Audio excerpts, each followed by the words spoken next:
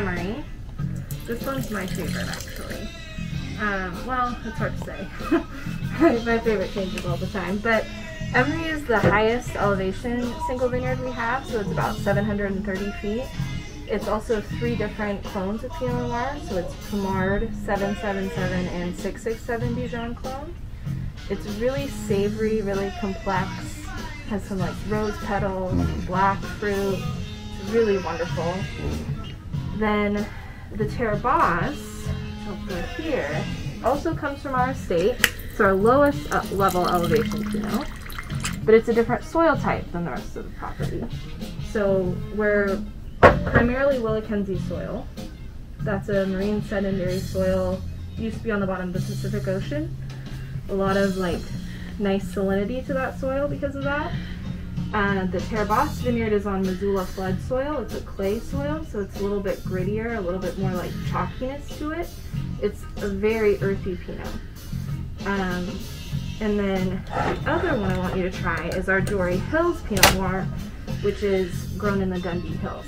And it's a 3rd soil type, so that one is Jory soil, which is a volcanic soil. It's got a lot of bright red fruit flavors. So these 3 are just totally different. Different than everything you've tried so far. It gives you a really good overview of what we can do. So yeah. The first wine I poured for you on the left is our estate Pinot Noir. So you'll see on that map there, that's an overview of our estate here. We planted the first vines in '92. First vines we planted actually are the ones that you're looking at right over here. Those first 2 sets of vines are Gamay. And then at the top of the hill there, tucks back into behind it, or in between those 2 sets of pine trees, that's the Aliette vineyard.